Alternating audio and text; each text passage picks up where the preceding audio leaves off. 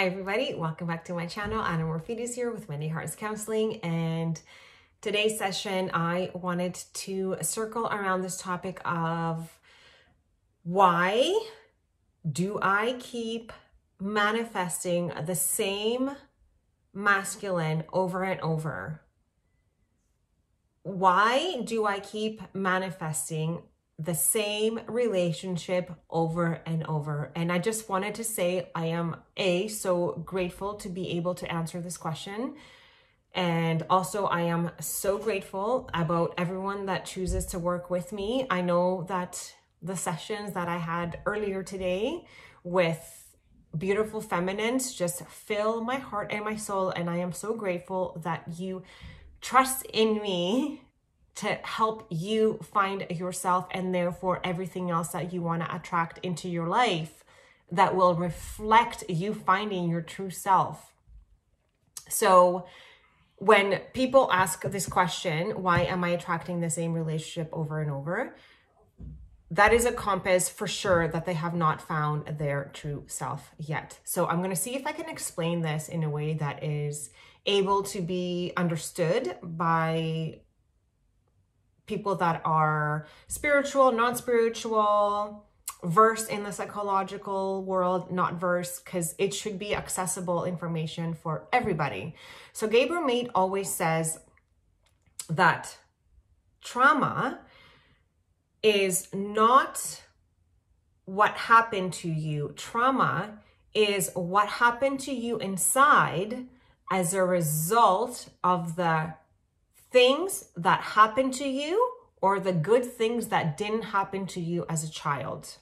So even if there was no emotional, physical, or mental abuse given to you as a child, you could have acquired trauma by the things that were not given to you, the good things that were not given to you, such as love, support, encouragement, things like that. So a child can be traumatized by the good things that they were not given, but also by the horrible things that they were given. So unfortunately, there are many different ways that as children we can be traumatized, and then that trauma will be the result, your unmet emotional needs as a child. I had to write this down to make sure that I don't screw it up. The good things that didn't happen to you, or the bad things that happened to you, the lack of met emotional needs will create trauma. And that will be what happened inside of you as a result of that. And it will show up as psychological trauma. So inside of you, what happens as a result of the things that you didn't, the good things that you didn't get, or the bad things that you got, will result in psychological trauma. And I know I've been referring a lot to this book lately by Robin Norwood. It's called Why Me, Why This, Why Now. She talks about the wounds as well. So when you are attracting the same person over and over, you're operating from your wound. You're operating from your emotional needs not being met as a child and them still not being fulfilled, and the trauma that was generated from that experience. Trauma equals psychological, he called it damage, but what's a different word that we can reframe it to? Psychological state of being, right? So you now operate from a particular psychological state of being. For example, my psychological state of being from the trauma that I endured as a child was I am unlovable. Because if I was lovable, why would people abuse me? So in my mind, I was abused in all ways possible because I was unlovable. I wasn't worth it. I was not worth any more than that. So I subconsciously operate from that level. And because we are who we date who we are. We don't date who we want. We date who we are.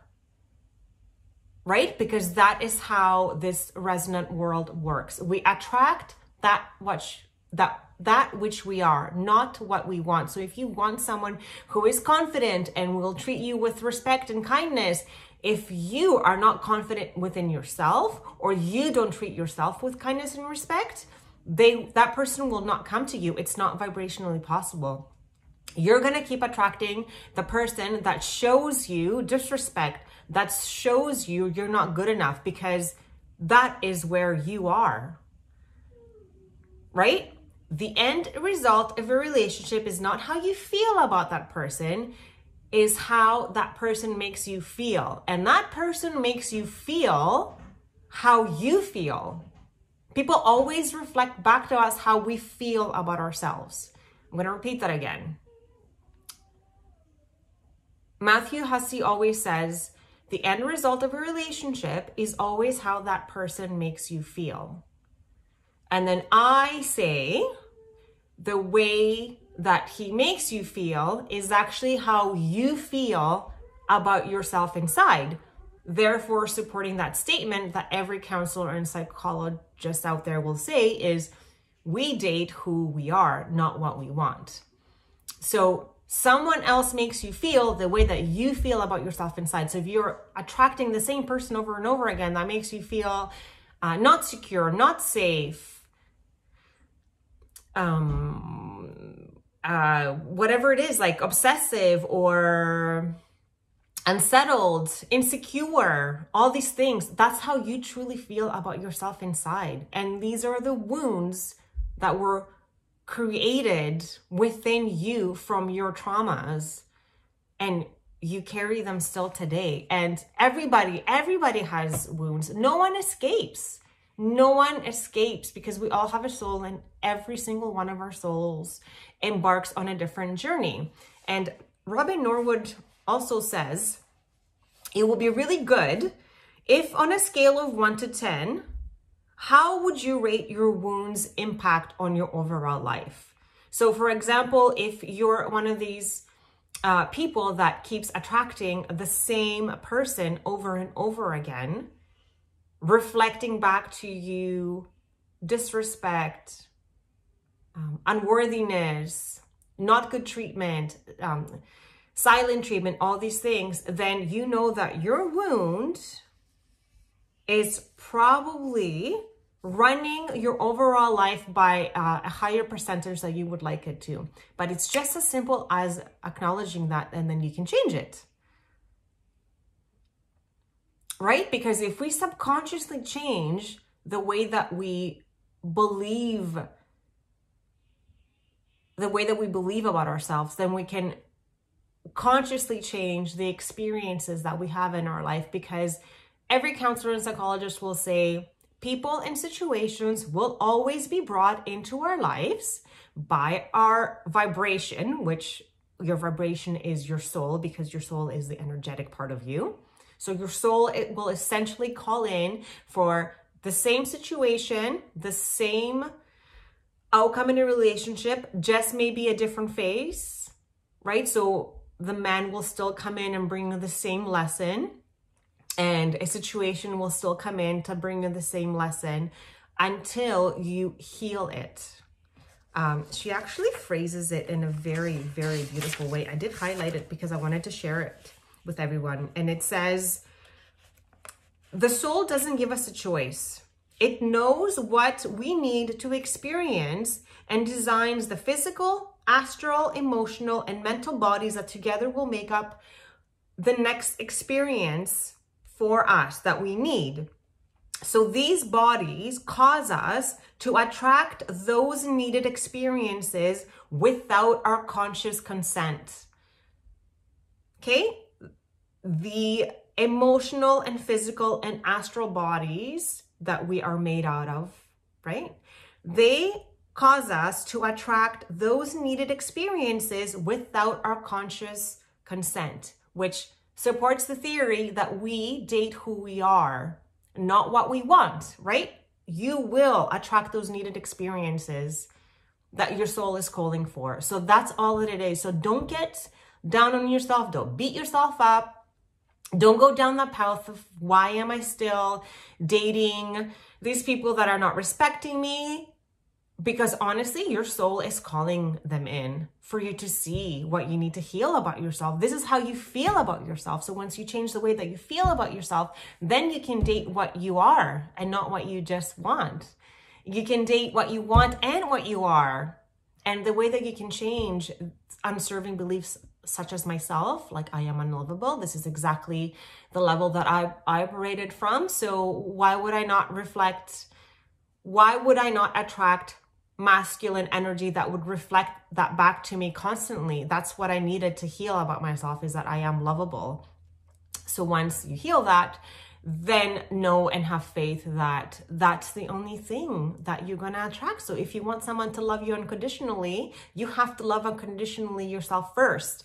But if you think that you do, but you're attracting the opposite experience, then you know you just have a little bit of more work to do subconsciously. And that's okay, because this book also supports that too, that we are going to attract the same person or situation over and over again until we heal that lesson. And she's not the only therapist that talks about that. This is proven to be true. So we give healing to that. I just thought 11:11. We give healing to that. We give healing to that particular unserving belief that is subconsciously running our mind.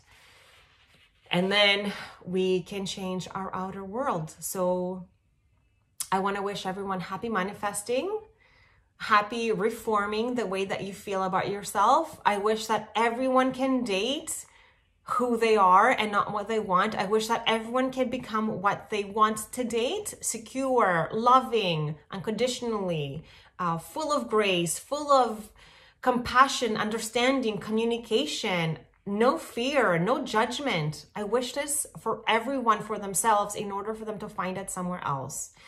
Remember that everything is happening for you. And even if that question's popping in, why am I attracting the same person over and over again? Why am I always continuously being disrespected in my relationship? It's because this is your soul's journey, and it's just showing you that you have a little bit of more work to do.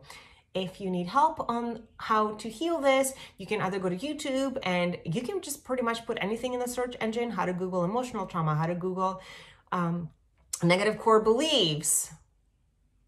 You can Google anything on YouTube and someone will be there to give you the advice. Trust that spirit will bring in the right person for you to click on, and that little search or whatever pops underneath the search engine. YouTube suggestions, I believe they're called. And then you'll see all these little squares. That's what I did, and I was able to heal myself. And now with everything that I've learned, I hope that I can give the same back to this wonderful community that exists on YouTube. And if you like the video, please do like it. Subscribe if you haven't done so already. And I always welcome any questions, comments, concerns. I'm always here for you. My purpose is here to serve. And yes, remember that everything is always happening for you. And I will see you next time.